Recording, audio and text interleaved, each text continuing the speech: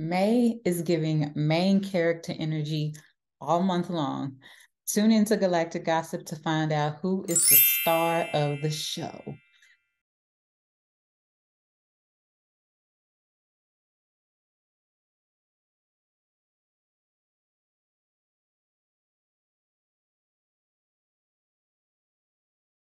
Hey y'all, it's your girl Jasmeen with House of Chiron, and I am here to make the language of astrology digestible and accessible for all of y'all. I am not only a professional astrologer, but I am also a Reiki Master and mental health professional. So if you are new to my channel, go ahead and hit that subscribe button so you will not miss me uploading any of these videos, any of the information that I share, because there's a wealth of stuff that's up in here. Not in my hair, in my brain. If you are returning, then hey, how y'all doing? Welcome back. And with that said, we're not going to waste any time. We're going to get right on into the month of May because we got some stuff popping off this month. Okay. It seems to be, although it's retrograde season, clearly it's retrograde season. I can't speak.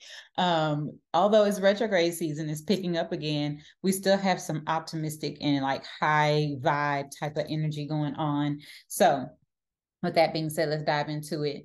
This is going to be the forecast that covers the first part of May. So from May 1st until May 15th.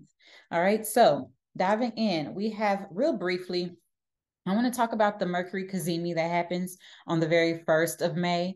So the Sun and Mercury are going to be coming into a conjunction. And we all know a conjunction is when the planets are together, same sign, same degree, or within that 9-degree orb, right? So if you want to know about like what I mean and all that kind of stuff, you need to sign up for my newsletter and download your free ebook. It's a cheat sheet ebook, and it gives you all of the language and the verbiage and the lingo. Okay. So do that. But anywho, so the Sun and Mercury are going to be coming into a conjunction. Mercury is retrograde at 11 degrees Taurus.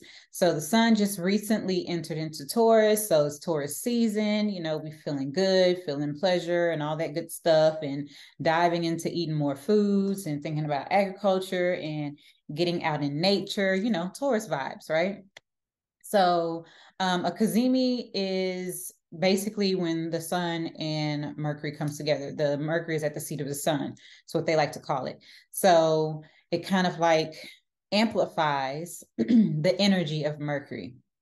So Mercury is going to be, getting more of what it already is, where, Mercury is about the mind and, our thoughts, how we process information, how we speak and how we communicate. But Mercury is retrograde. So everything is internal and it's kind of like not operating as it normally should. So during this Mercury Cazimi, we're going to be getting sudden revelations about the Taurus things, right? So that's money, relationships, agriculture, earth.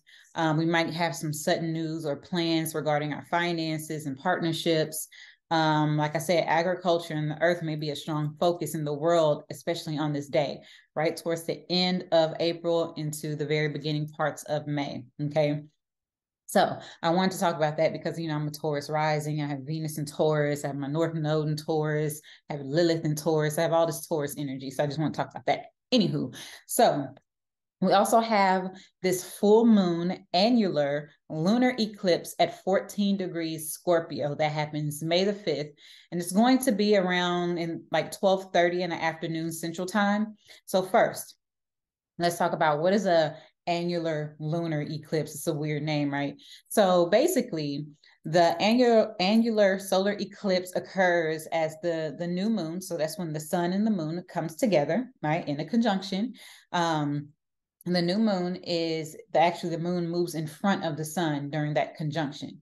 And so the sun is behind the moon, but it does not cover the sun's disk completely, right? So it creates that image of like the ring of fire. That's what this is.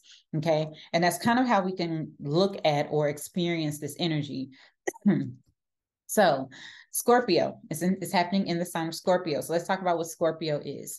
Scorpio is considered, it's a water sign. It's associated with transformation, intensity, depth, right? The full moon or a new moon in Scorpio is said to bring all of your emotions to the surface, especially those that have been repressed or even hidden. And when we have a conjunction, it indicates a new beginning. So this is a time where typically, we be setting, intentions and whatnot, but this is going to actually be a full moon, right? So with this being said, this full moon is about releasing those emotions, releasing in a way that's going to let those repressed and hidden things come to the surface. So that way we can, go through the transformation and the healing that's necessary. That's what this Scorpio energy is about. So this lunar eclipse is, it may amplify a lot of the emotions that we're having. It might actually bring them to a head. And also it might push certain individuals to confront their feelings and release what no longer serves them. So you might be faced with things that you did not want to face. Keep in mind that Scorpio also rules psychology. It rules our psyche. So this could be mental things that's going on really like hidden behind the scenes, ancestral things that are coming up, releasing karma, generational trauma. These are all those types of themes. You might find yourself during this time like really looking into psychotherapy, getting, talking to a therapist, getting into counseling, things of that nature. It could also be very beneficial. Now, this is also indicating that something is ending, right? Because it's a full moon. Full moons are endings, they're releasing, it's letting something go. So it's wrapping up a cycle. And the cycle that's being wrapped up is whatever began around November of 2022. So 6 months ago under the Scorpio new moon eclipse.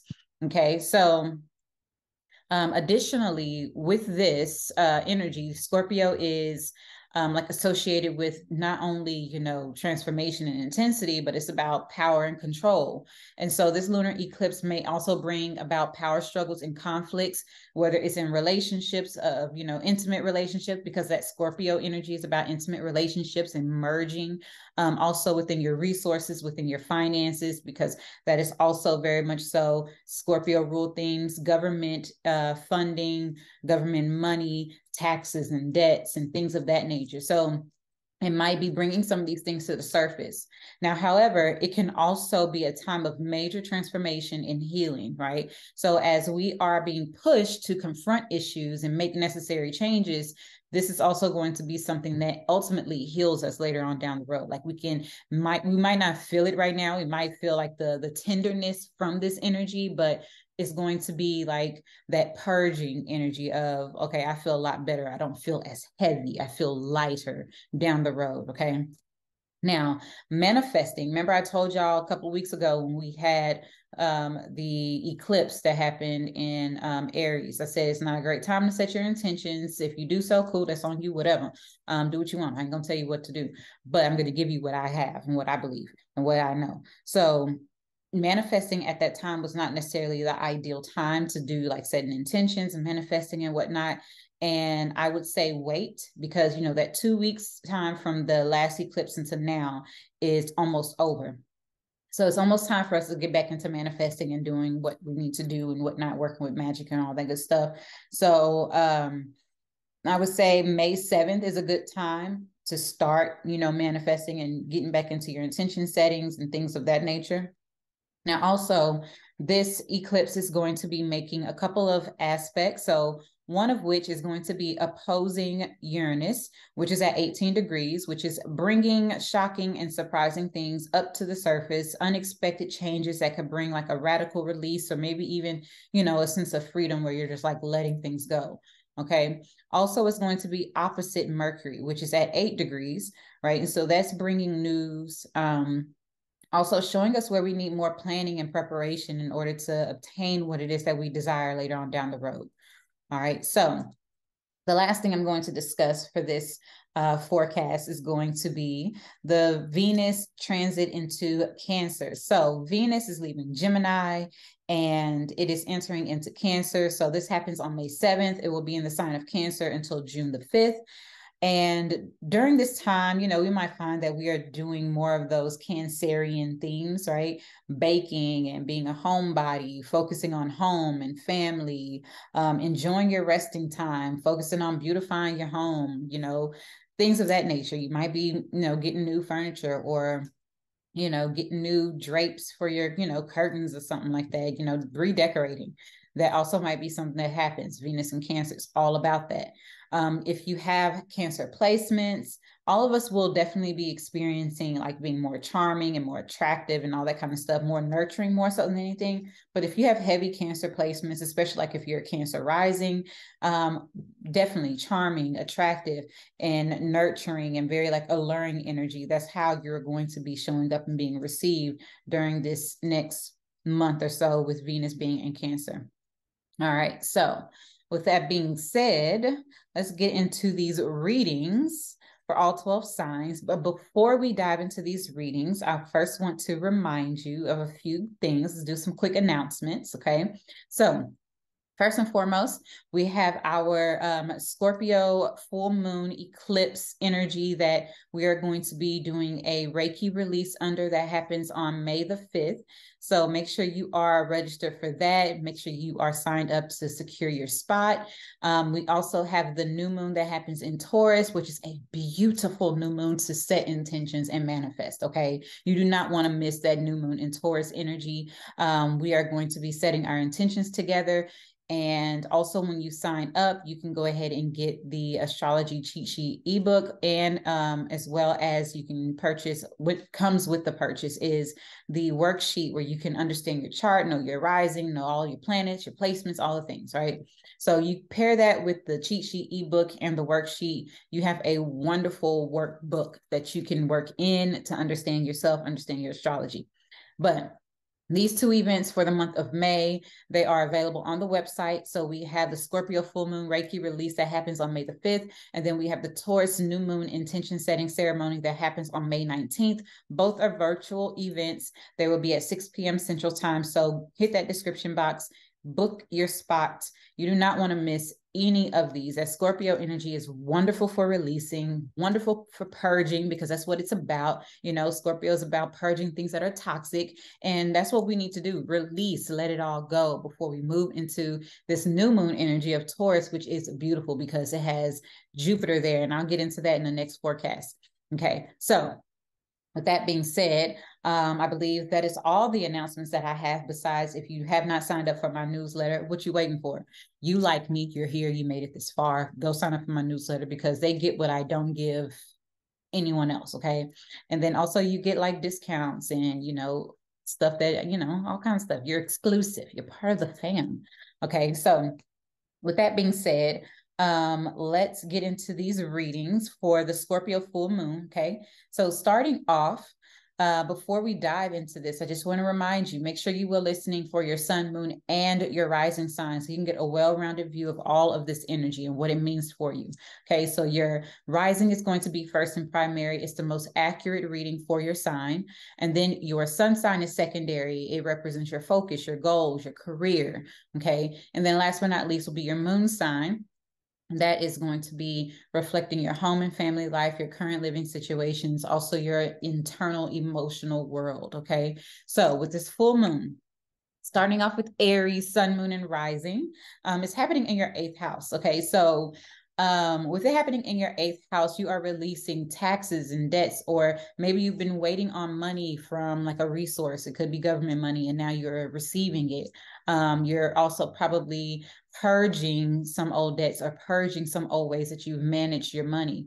Also, there could be an ending or a wrapping up of a cycle in an intimate relationship. Doesn't mean that your relationship is ending. For some Aries, there will be relationships ending, but also there could be like an intimate relationship that's like wrapping up one cycle to embark on another cycle. Okay, so moving on.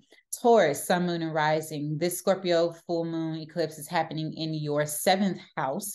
And so this is the house of partnerships. This is the house of marriage and contracts and commitments. And it's also, business partnerships. It also is the house that rules other people. So this could be you releasing, letting go, like wrapping up the ending of a phase of like a contract or some type of commitment that you've had previously.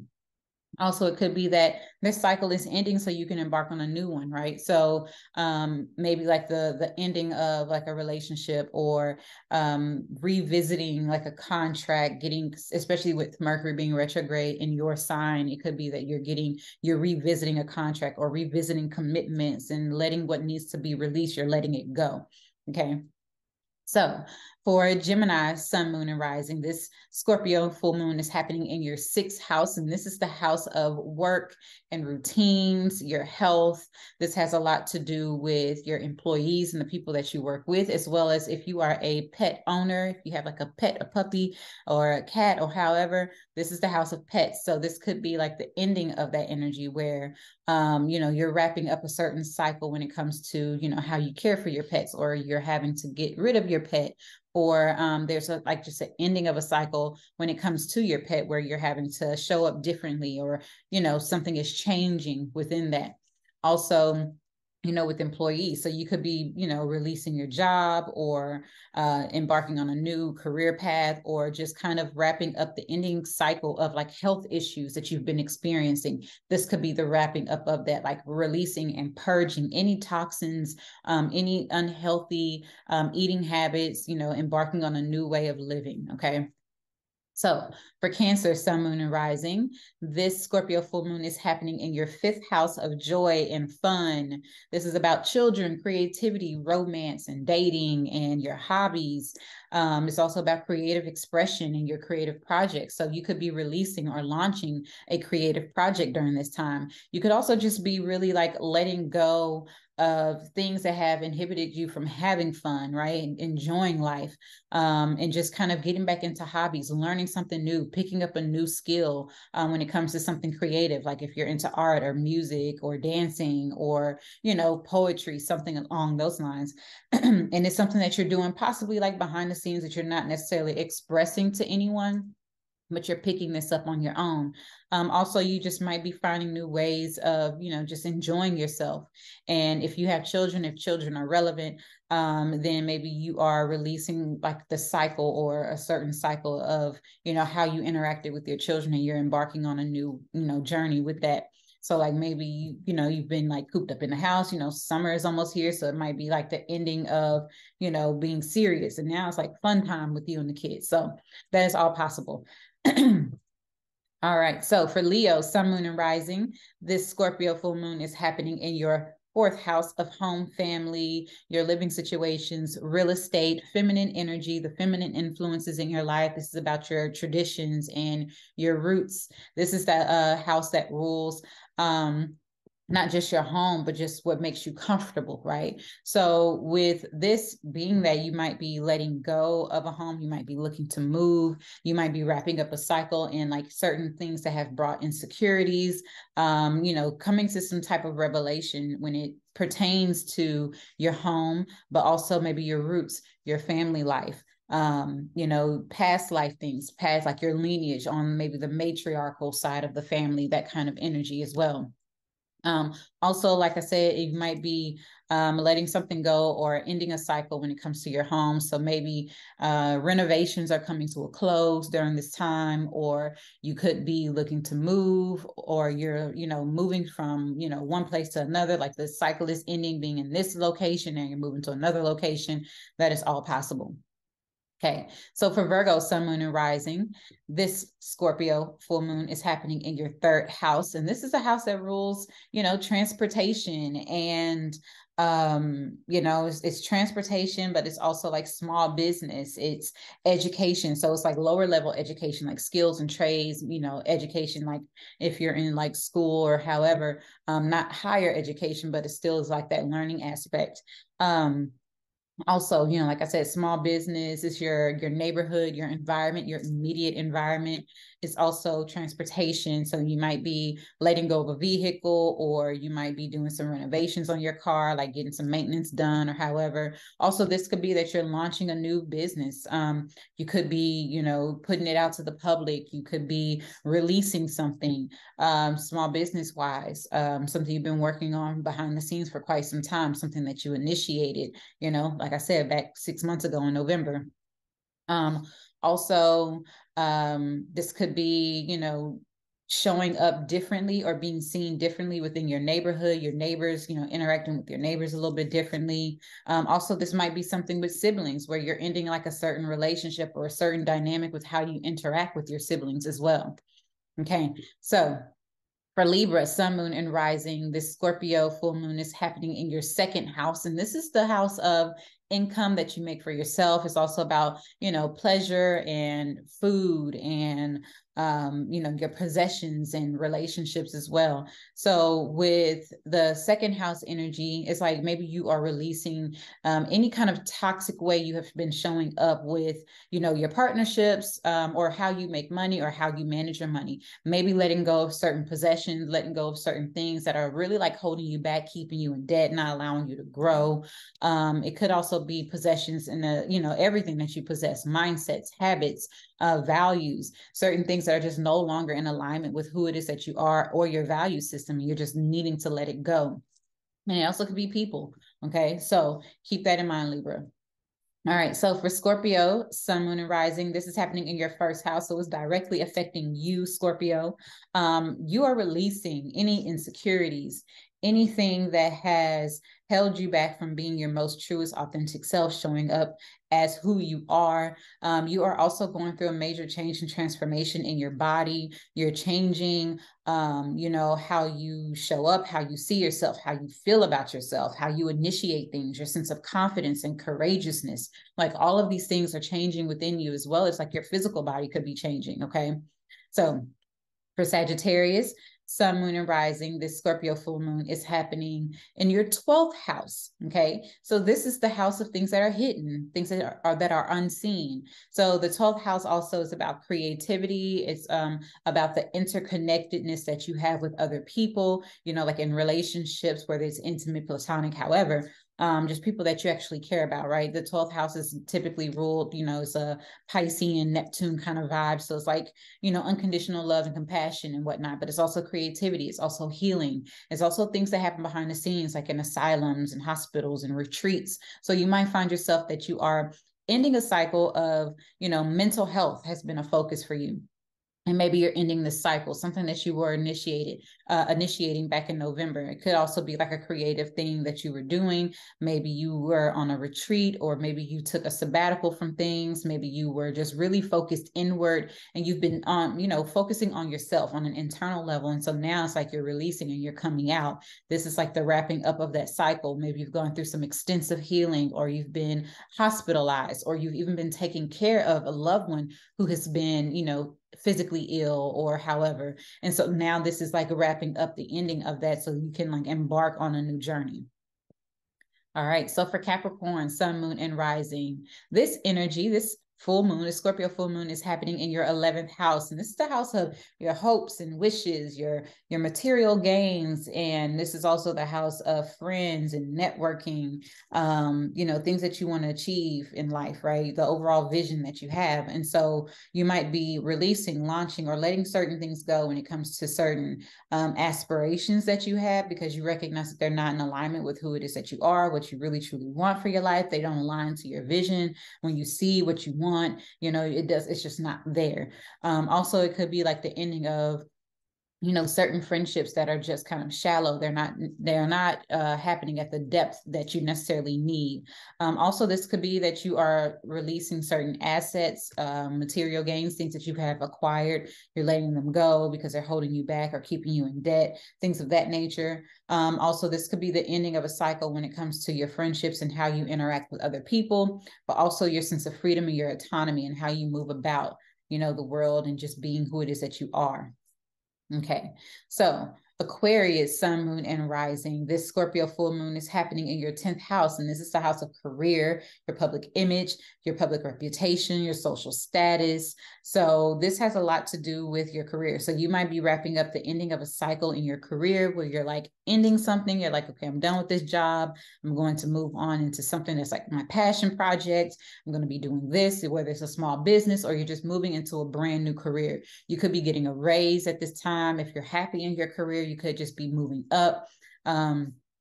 being seen from someone that's in a position of authority, being recognized on a larger scale for the work that you do, the benefits that you have, and the things that you bring to the table. Also, your responsibilities are changing. The responsibilities you have to the world are changing during this time. And you're just releasing that old aspect of who it is that you were and career-wise, and who it is that you were and how people seeing you on the public front. And now you're moving into something a little different, okay? So Pisces, sun, moon, and rising. Last but not least, let's get to you. So this is happening in your 9th house. And this is the house of higher education and travels, like long distance journeys. And this is also the house that represents, your beliefs and your philosophies, mentorship, and, your vision for life, right? Your life path, things that you're supposed to be doing, like you're destined to be doing. It's your journey, your life's journey. Also, this is the house that represents teachers and philosophers and things of that nature. So you might be wrapping up the ending of a cycle when it comes to like school and education. Maybe you've been in school, so like the semester is ending, and so you're done, and you're graduating, or you're just done for this time. It's going to pick back up. However, also you might be embarking on or receive an opportunity to travel, or going to visit someone that's at a distance from you, or hear back from someone that lives at a distance from you. Also, you might be planning to go on a trip. Maybe if it's not happening now, you could be planning on going on a trip or vacation or something along those lines, or just experiencing education. But definitely releasing a certain aspect of who it is that you are, not necessarily who it is that you are, but just releasing something in your belief system, right? Something that does not align with who it is that you are. Reevaluating your beliefs, anything that is restrictive or anything of that nature that does not allow you to be free. Just reshaping and rethinking, reforming that thought process, right? The school of thought that you have about your beliefs and your philosophies. You could be embarking on something that's quite different moving forward, but also education and travel and just your life path and your journey is definitely wrapping up a cycle to embark on a new one. All right. So that's all that I got. Okay, y'all. So I hope that this has been beneficial and helpful. I hope y'all have a wonderful first 2 weeks of May. The second 2 weeks of May, I will be putting that out before they actually hit and whatnot. But we have some good stuff coming. We have Jupiter moving into Taurus the second part of May. And, Taurus is going to be heavy Taurus placements, y'all main character energy. Okay. We got a lot going on in Taurus. Like, although Mercury is retrograde in Taurus, we got Jupiter there, Uranus is there, North Node is there for a little bit, the sun is there, and then it moves into, Gemini and whatnot, and it's going to be my season. But either way, it's going to be a good rest of the month and whatnot. We have some tension, of course. There's going to be some things because we don't go without a little challenge. That's how we grow. So, but yeah, so real quick recap, make sure that you hit the description box for the events that are happening in the month of May. Make sure you sign up for the newsletter to get your free stuff that you deserve. You deserve free stuff, so go get it. And what else I got? I think that's it. I'll see y'all in 2 weeks. Bye.